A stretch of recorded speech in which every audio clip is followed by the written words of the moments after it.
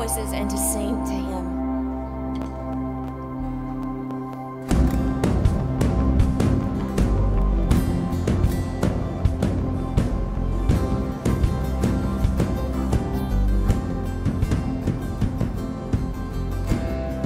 Now the darkness fades into new beginnings as we lift our eyes to a hope beyond. All creation waits.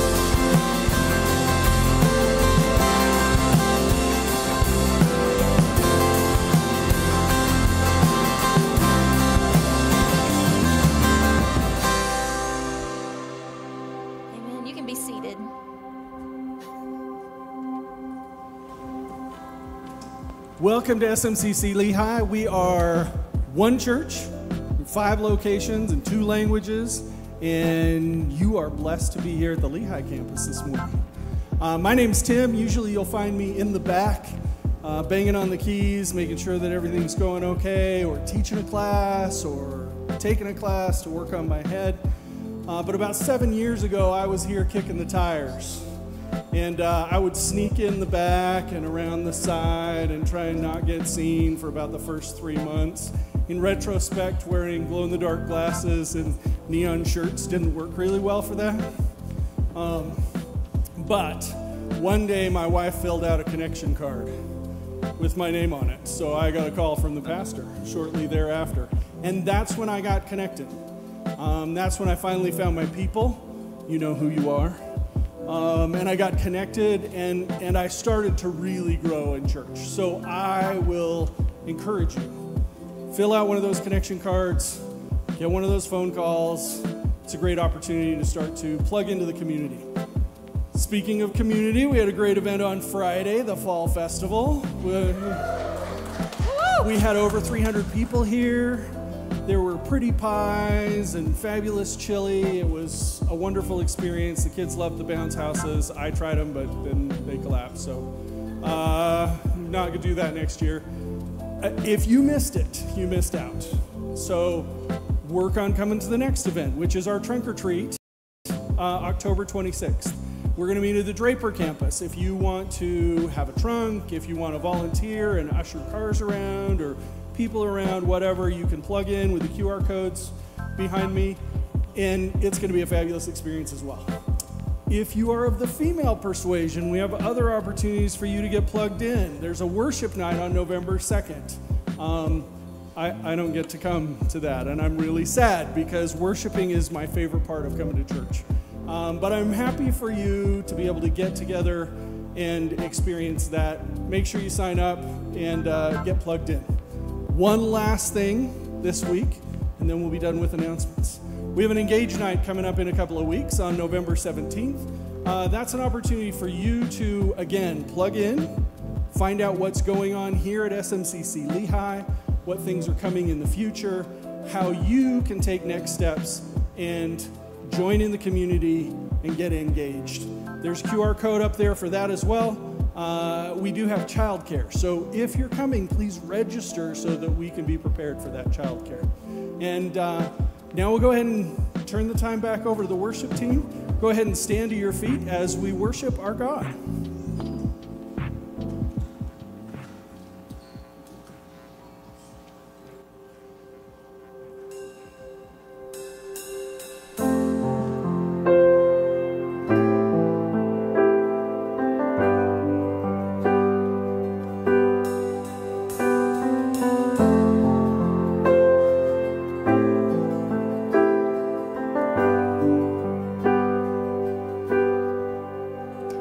Give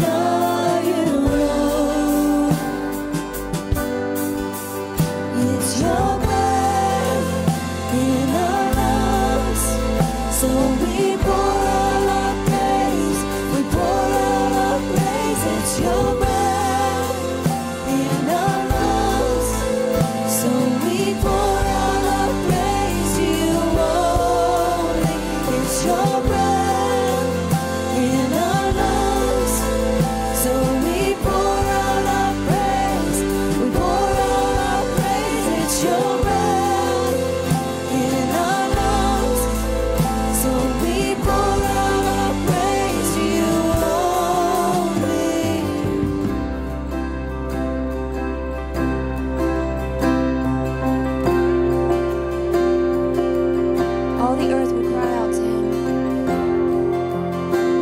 Sing, all the earth.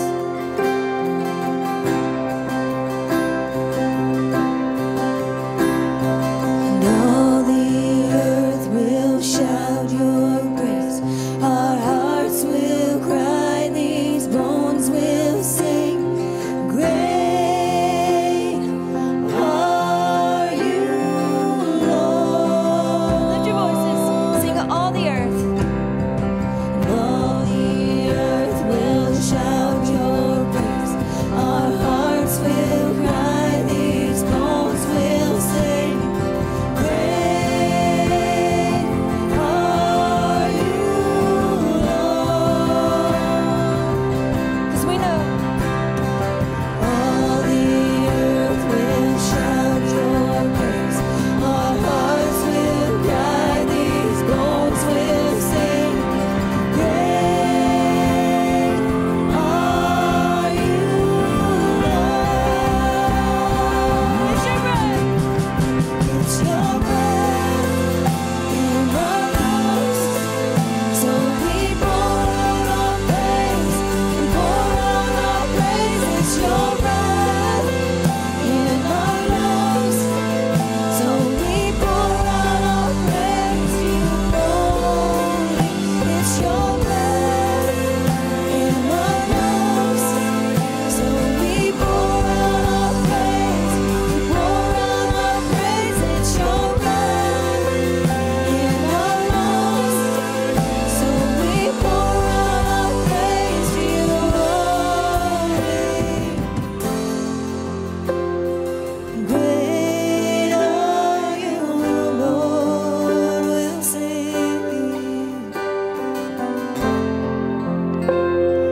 Great are you, Lord. We're so thankful that He is so worthy of our praise. We want to lift our voices to Him and just let Him know how much we love Him.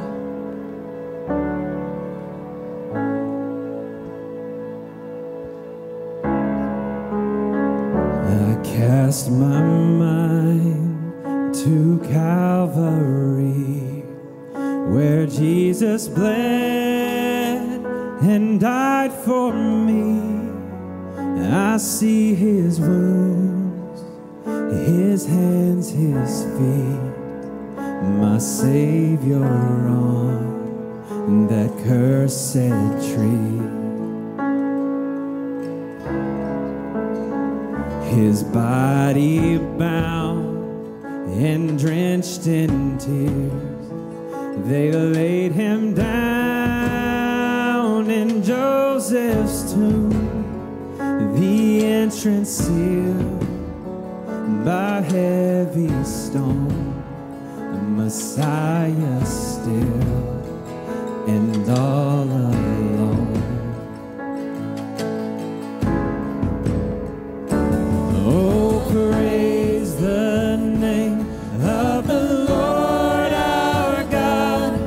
Oh, praise His name forevermore. For endless days we will sing your praise. Oh Lord our God.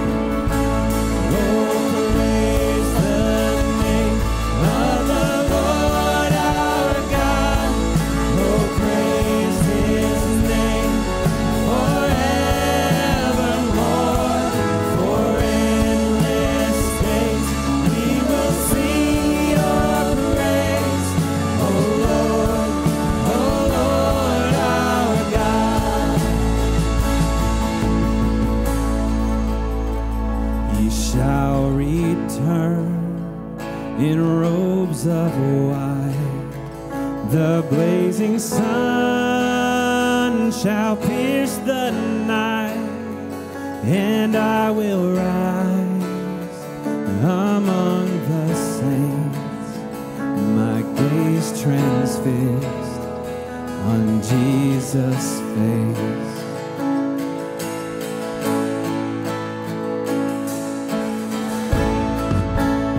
The Bible tells us in Romans 5:8 that God demonstrated his own love for us in this, that while we were still sinners, Christ died for us.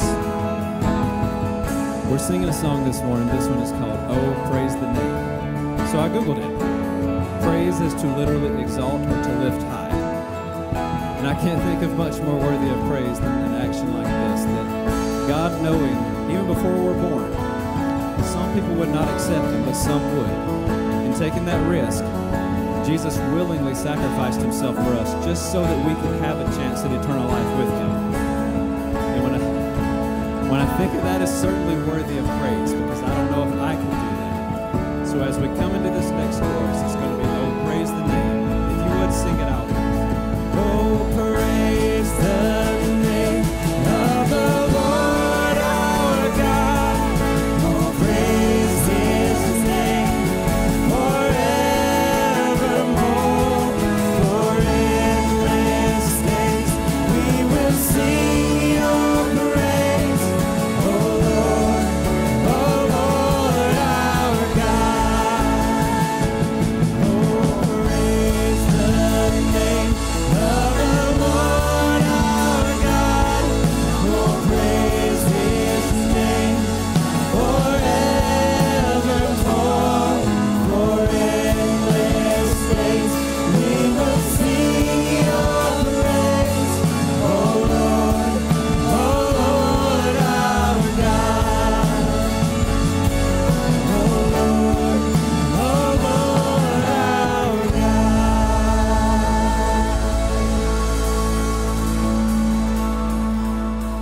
God, we come to you this morning and just, Lord, thanking you for this time.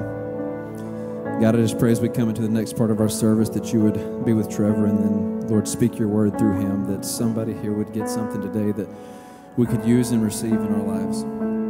God, I just pray that you would continue to keep your hand on all parts of this service.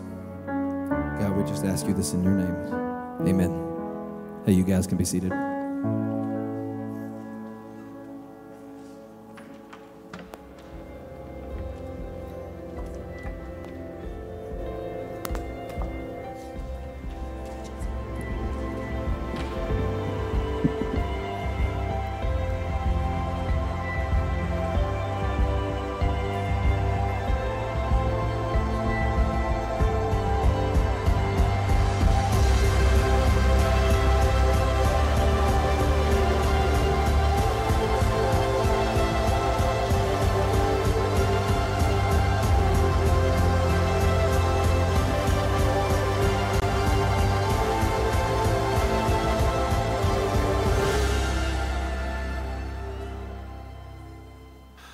For those of you who haven't met, my name's Trevor. I serve as one of the pastors here. Just want to say thanks so much for joining us this Sunday. Thanks for trusting us with a portion of your Sunday morning. Now, I'd like to kind of open up today with just an idea, a truth that I think we can all agree on, no matter where we're coming from, no matter what we believe about God or the Bible.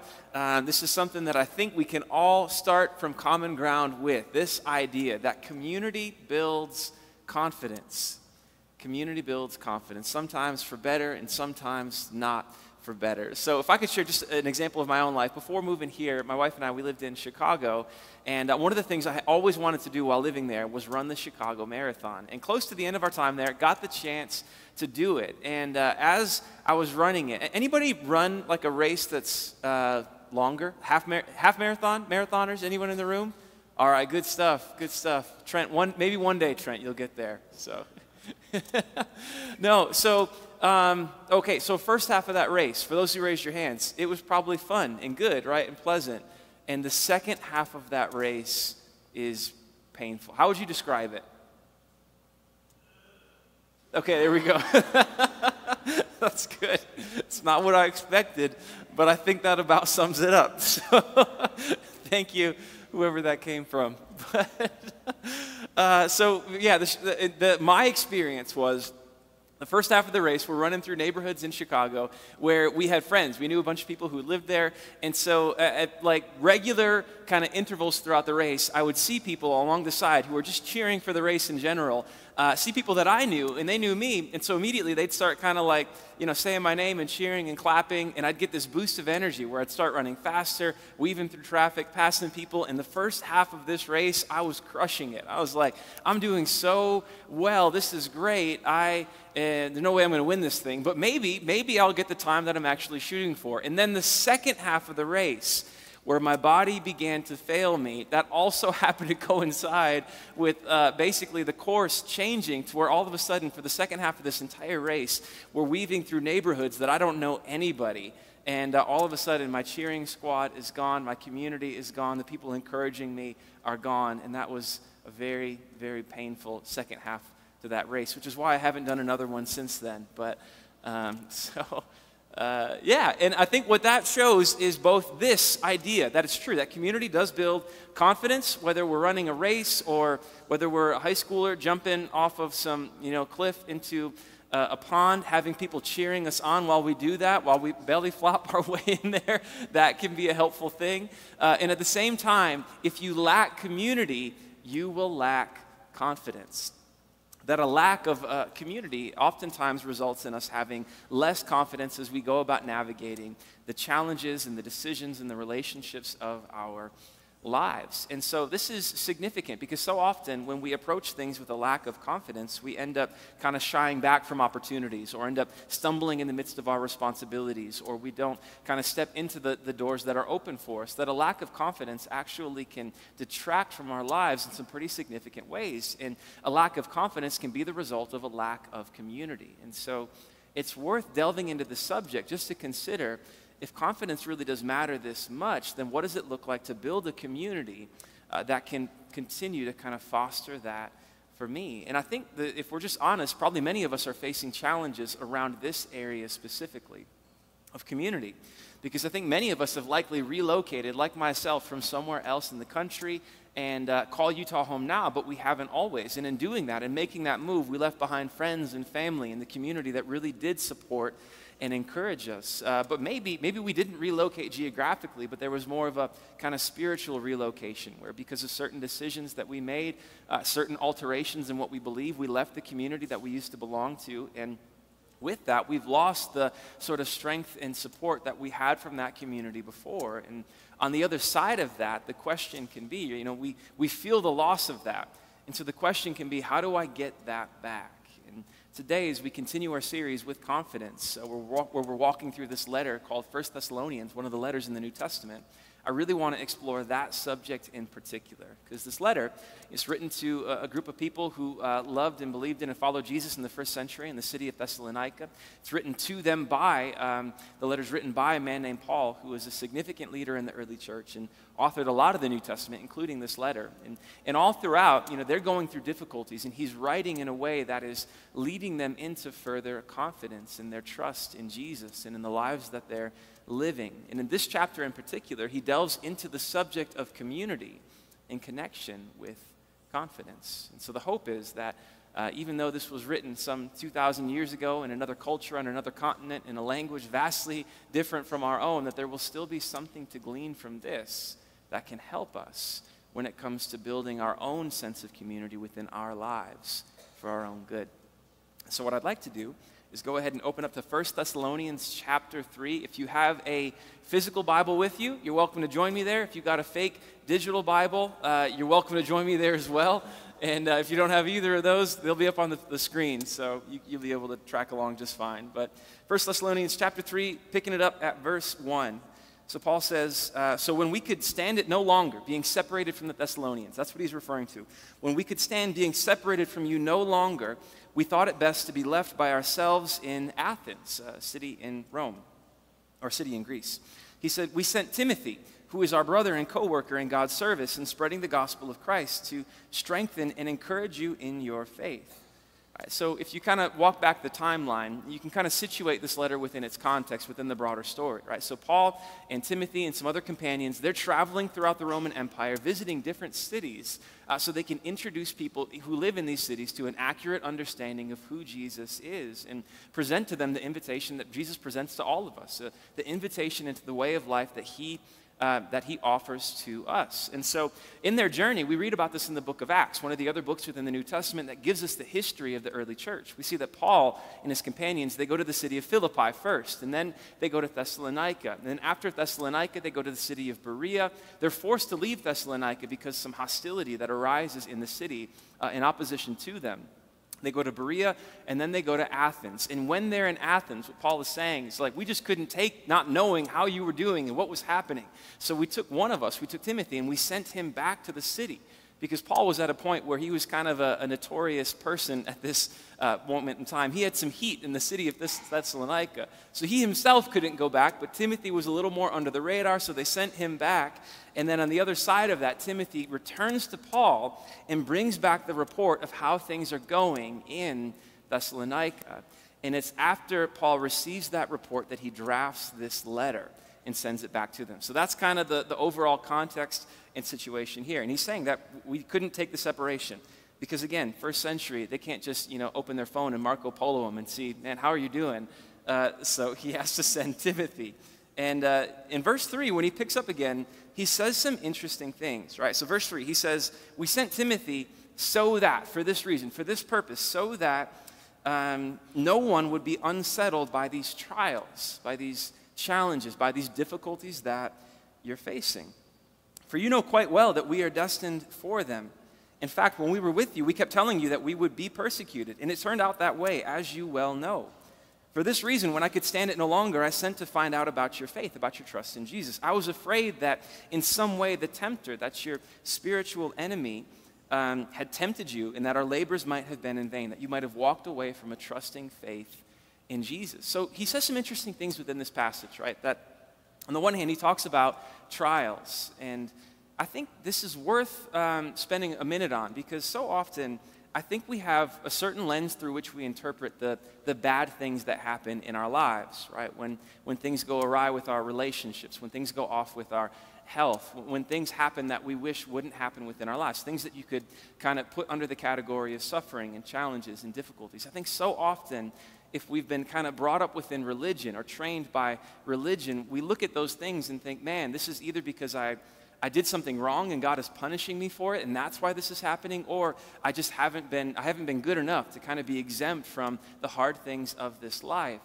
And so often we can navigate these things with that understanding, and that is so damaging to our relationship with God, because that's not at all the relationship that Jesus actually invites us into. And you can even see that within this passage, that Paul is saying that trials are a regular part of life, that they are not something that happen when we stray from the path. They are on the path itself.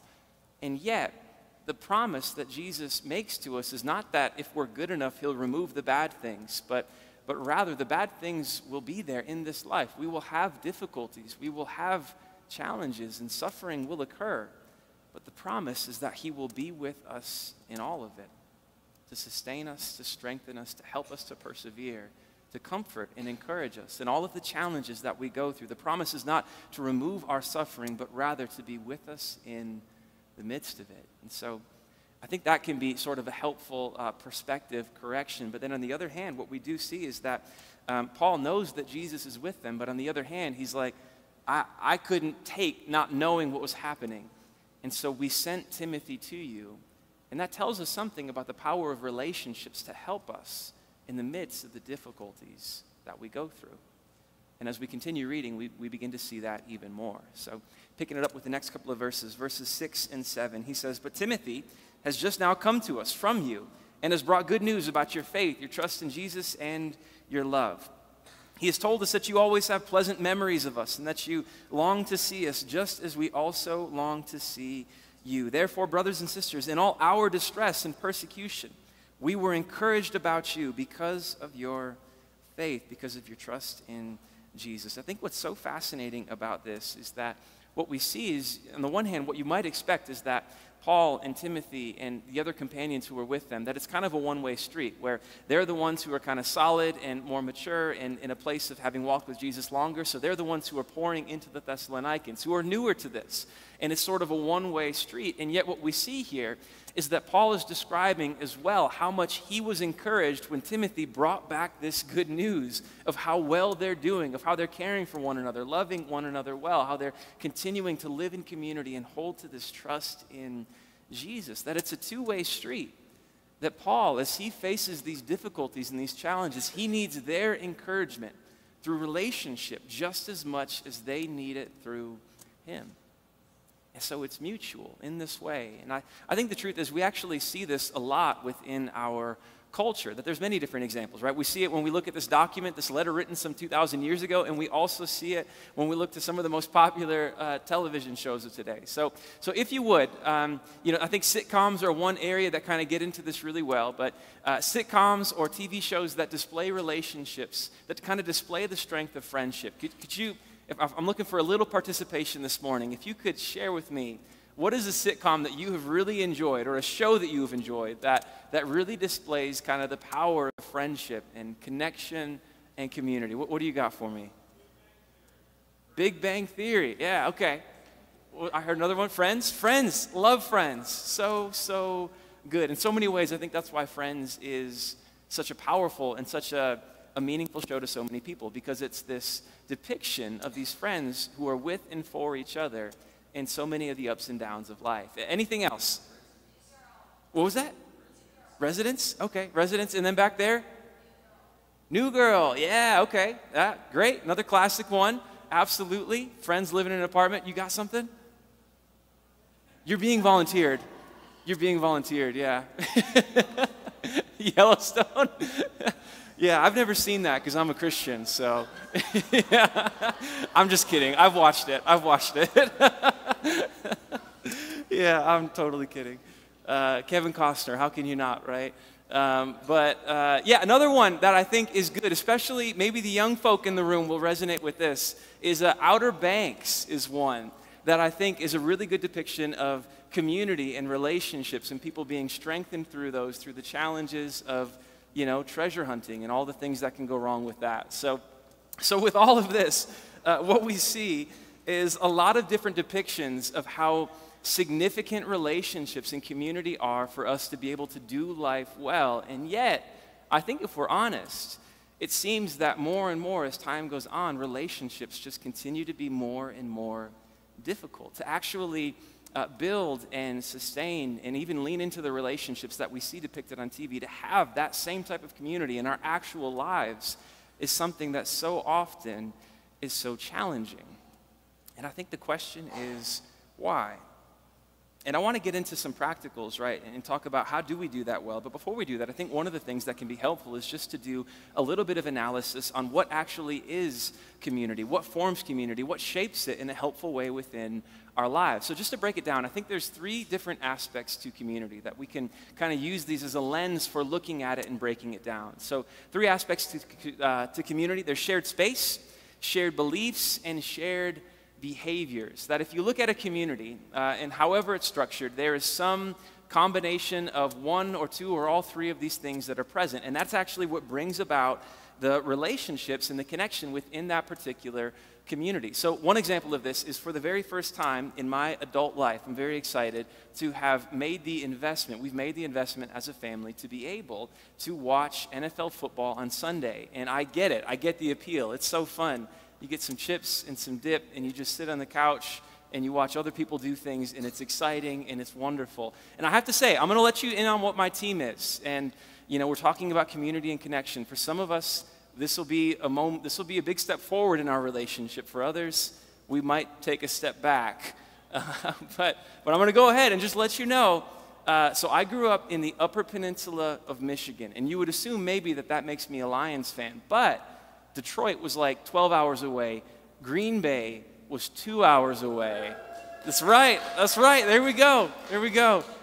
I think a couple people booed in the first service. So, but yeah. So I'm a yeah, green and gold. I am a Green Bay Packer fan, and it has been so fun. And my wife is a Lions fan, and our kids don't know what to do. So that is where we're at. But it's been so fun. But I'll say this, that when it comes to community, if you look at like cheering for a sports team, majority of the time you have shared beliefs and you have shared behaviors, that we cheer for the same team. We watch the same team. We believe that this same team is the greatest team each and every year, regardless of how they actually do. And so we've got two of the three, but we're lacking the first one, that piece of shared space, unless we find ourselves at Lambeau, and then you've got the trifecta and everything is there, right? But so often, I think where you find communities to be lacking is that they have one or two, but not all three of these. And you could put it like this, a false sense of community, or even softer language would be that a diluted sense of community, or a weakened sense of community is found when you have one aspect of community, but not all aspects. When you have shared space, but not the others. When you have shared beliefs, but not the others. Like another example would be shared space and shared behavior. One of the things I have enjoyed for a lot of my life is just playing basketball, right? Going to an open gym and showing up with kind of the same group of guys week in and week out and playing basketball. And there has never been a moment where I'm like, where we're shooting teams and I'm like, man, I've really been struggling with this. That has never happened. I've never done that, and I've never heard anyone else do that. And if I did do that, they would probably say, yeah, that's tough. You're up. Do you want to shoot now? Because we got to get our teams ready and let's play the game, right? That's not really a space in which relationships move forward in that way. And so a diluted sense of community is found when you have one aspect of community, but not all aspects of community. Just some examples of this, diluted communities. I think social media often is this. Religion can be this, because when you look at I think when you get into beliefs, sometimes religion can be so kind of demanding in a way that it's almost like coercively everyone believes the same thing, because there isn't space to actually be honest about where you really and truly are at. Number 3, sports and clubs. What we talked about. Neighborhoods are shared space, but oftentimes not much beyond that. And then work is oftentimes a place where there's shared behaviors and shared space, but not always shared beliefs. So these are places in which we have a lot of connections and relationships, but so often the relationships there don't actually seem to offer what it is that we really are needing within our lives. And you could say, well, how significant is that really? So I don't have a group of friends to sit in a coffee shop with, every single day and chat about what's happening. Is that really the end of the world? Because who does have that? Well, the Surgeon General says this about it. This is from 2023, even before the onset of the COVID-19 pandemic, even prior to that massive cultural disruption, which really did, sever so many of our connections and our relationships. Even prior to that, approximately half of U.S. adults reported experiencing measurable levels of loneliness. That's 1 in 2. That's half of this room prior to 2020, and I can only imagine numbers have risen since then. Disconnection fundamentally affects our mental, physical, and societal health. In fact, loneliness and isolation increase the risk for individuals to develop mental health challenges in their lives, and lacking connection can increase the risk for premature death to levels comparable to smoking daily. It almost sounds like a vaccine ad, right? That like loneliness is bad and it does bad things. And so often we, I think, have these sort of diluted communities and diluted relationships that maybe scratch the itch a little bit, but ultimately they don't provide what we're really looking for. And sometimes they can keep us in this place where we have enough where we think we can get by, but not enough to where we want to really get what we need to be able to thrive. You could put it like this, that false community only inflames insecurity, insignificance, and discontentment. Now the question is, what do we do about it? If we know that loneliness is that significant, if we know that feeling alienated in the midst of our struggles, if we know that feeling alone is really that significant, what do we do about it?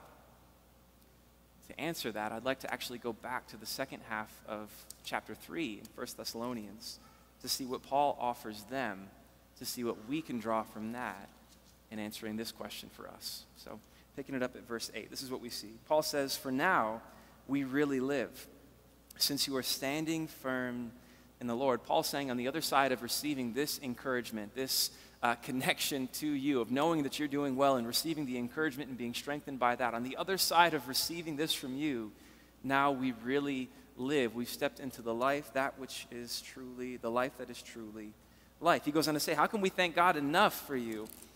in return for all the joy we have in the presence of our God because of you. Night and day, we pray most earnestly that we may see you again and supply what is lacking in your faith and your trust in Jesus. He's saying we don't even know how to thank God enough for the joy that we have in you because it's so significant. And then Paul does something here that he does in many of his letters. He gets basically so excited that he stops talking to them and instead just kind of erupts into this moment of prayer. And this is what he writes. He says in verse 11, "Now may our God and Father himself and our Lord Jesus clear the way for us to come to you." He's saying, basically, God, would you allow me to go to see them? And if you actually read the history of how this unfolds within the book of Acts, you see that Paul does at some point make his way back to them later on within this journey. So this prayer is answered in a positive way. Verse 12, "May the Lord make your love increase and overflow for each other and for everyone else, just as ours does for you.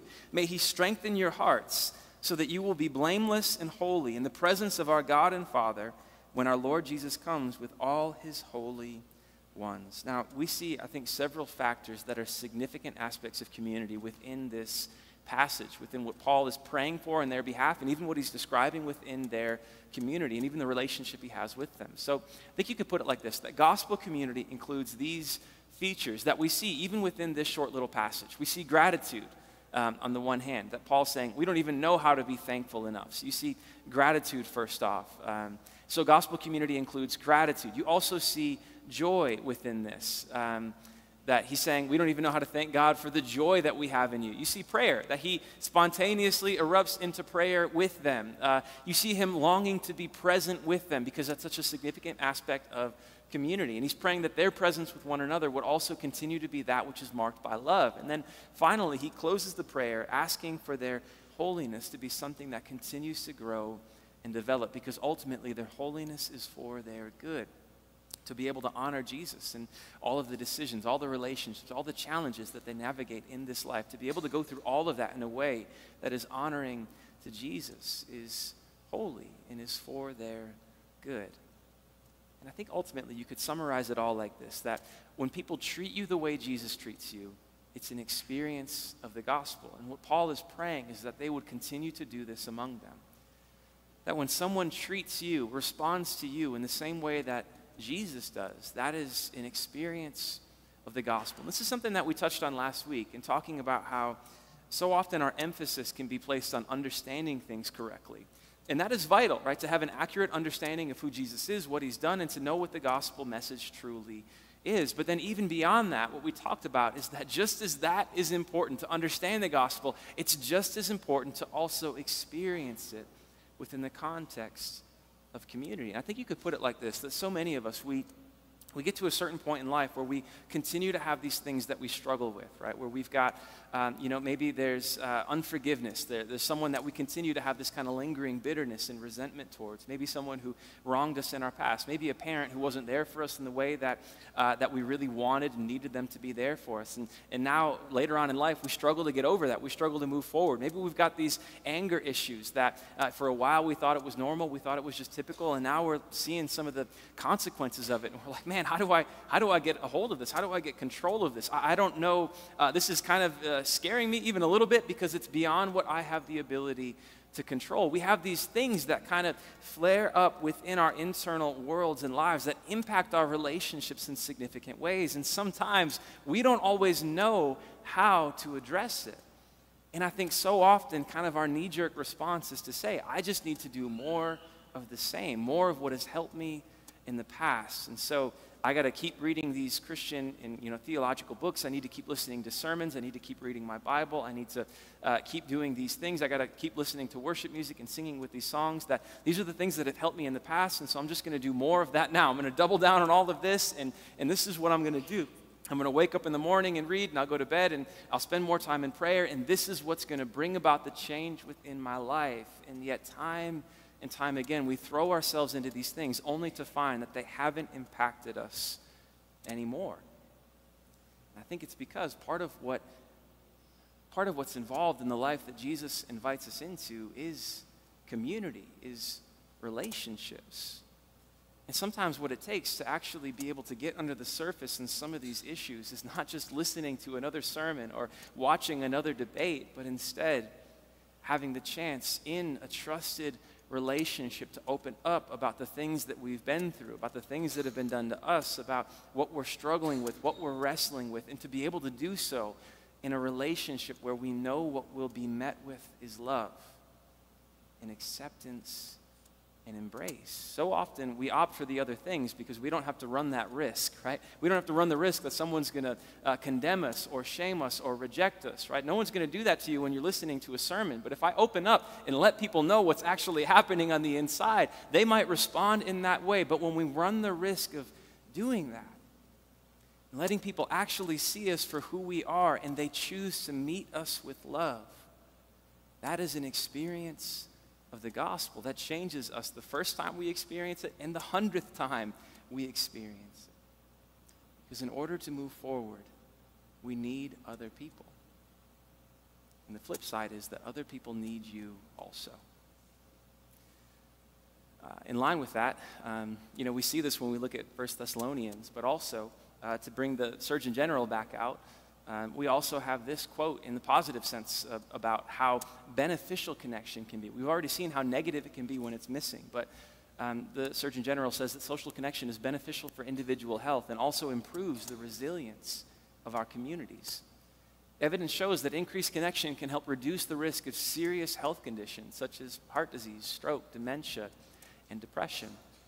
Communities where residents are more connected with one another fare better on several measures of population health, community safety, community resilience when natural disasters strike, prosperity, and civic engagement. That is one of the reasons why our hope here at SMCC is that this could be a place where, regardless of what you believe and where you're at and what has taken place within your past, that this could be some place that you come to and have the ability to develop relationships here, to belong even before you believe, and have the chance to be supported in relationships and even support other people as well, to have the connection that each and every one of us are made for.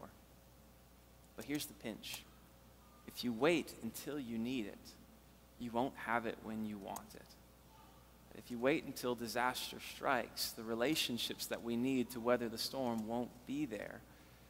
And so it's a matter of forming the relationships now.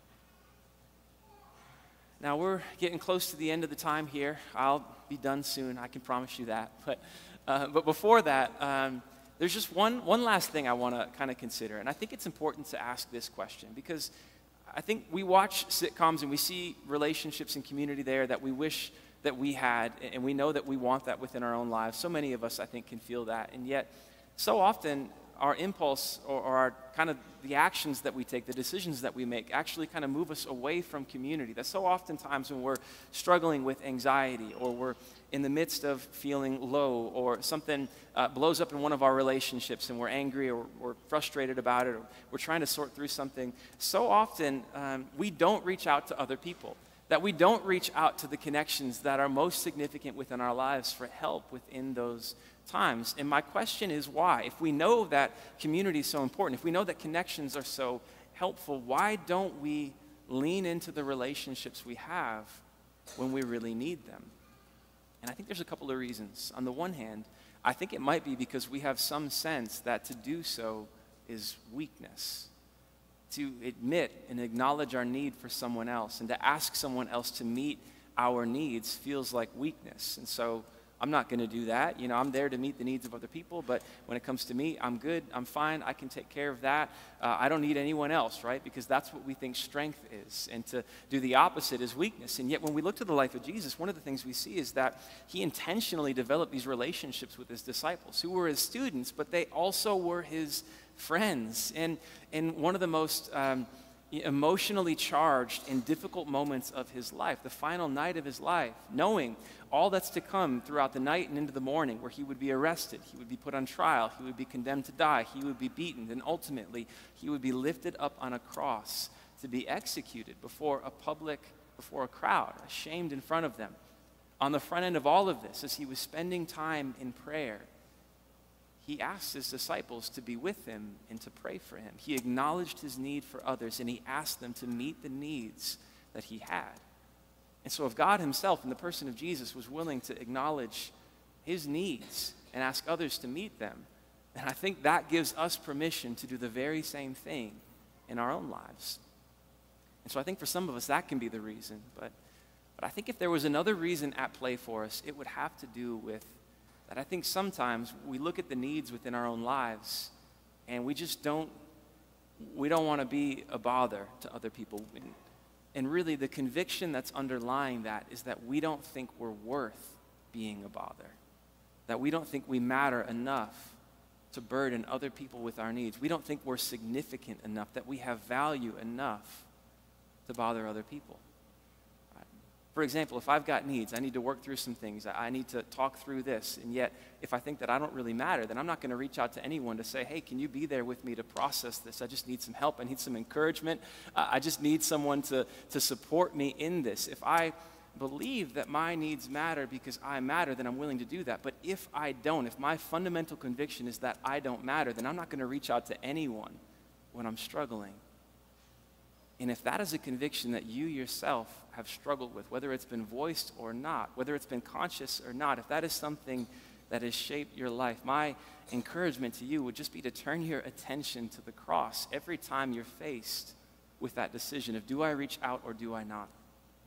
Because what we see in the cross is that God himself, the one who created you, who brought you into being, who knows everything there is absolutely to know about you, loved you so much that he was willing to take on our humanity in the person of Jesus, step into our existence, live the perfect life that you and I could never live so that he could give himself on the cross, entering into even death itself so that he could rise in victory over it and invite you into the life and relationship with him that you were made for. He was willing to meet your needs, even going to death itself in order to do so without you having vocalized them or asked for it at all, because he knows you matter that much. That is the value that Jesus himself places upon you, that he was willing to die for you. And if he says that you matter that much, then from that place, from that conviction, we can absolutely, in our highs and in our lows and in everything in between, we can reach out to the people within our lives who we know are for us, who we know love us, who we trust, to say, hey, I'm going through something. Can you support me in this? And so the bottom line is, treat others to an experience of the gospel. And at the same time, be willing to invite others to do the same for you. Because if we're to support one another over the long haul of life, through the highs and the lows, through the challenges that are not what occur when we stray from the path, they are on the path itself. If we are to persevere through these things with joy and with peace, and to be able to do so in a way that is honoring to Jesus, it will only be with the confidence and the strength that comes from a community that is gospel in nature. And so be willing to ask others to be there for you, and be willing to be there for them as well. Would you pray with me? Jesus, we thank you for the time together this morning. We thank you that so often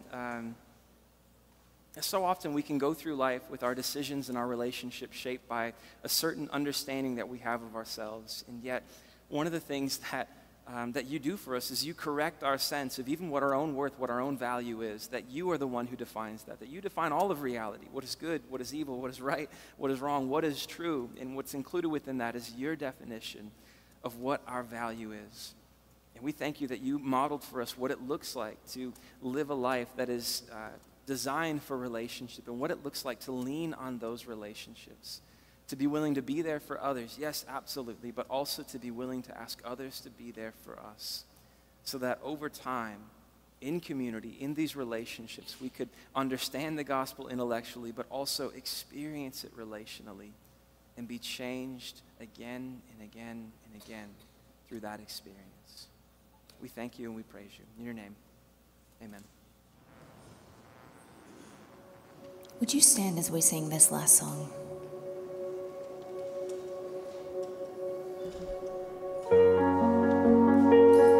It's so easy in today's world to hold on to the hurts that we have and the insecurities that we have, but it's also just as easy to hold on to all the good things and the crowns and put that in the way of our relationship with God. So right now, I just want us to be in full surrender, to live our lives that way, but to concentrate on that right now.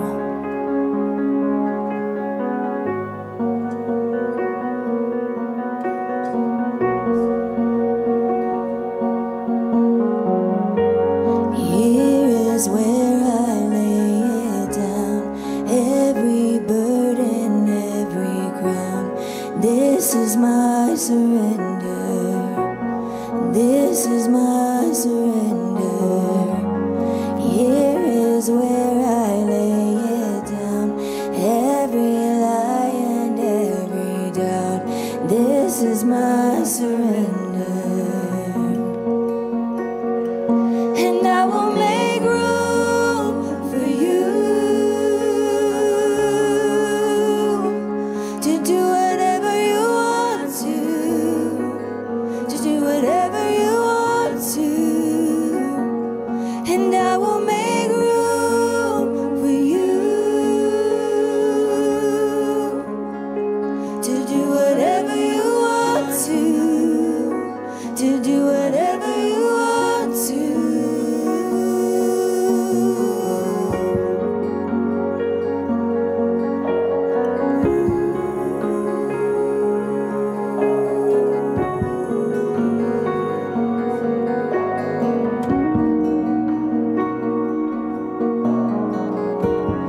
Here is where I lay it down. Every burden, every crown. This is my surrender. This is my surrender. Here is where I lay it down. Every lie and every doubt. This is my surrender. Sing, I will make room. And I will make room for you to do whatever you want to do whatever you want to. And I will make room for you to do whatever you want to do whatever you want to. And I will make room for you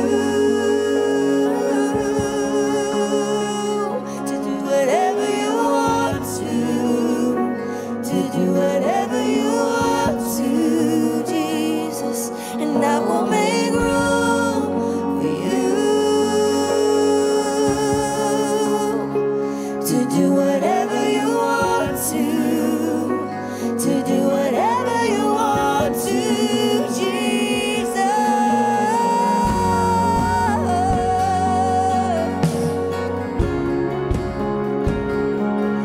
I will make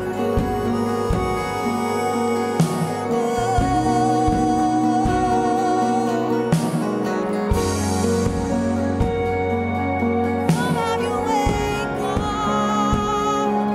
Come have my life, God.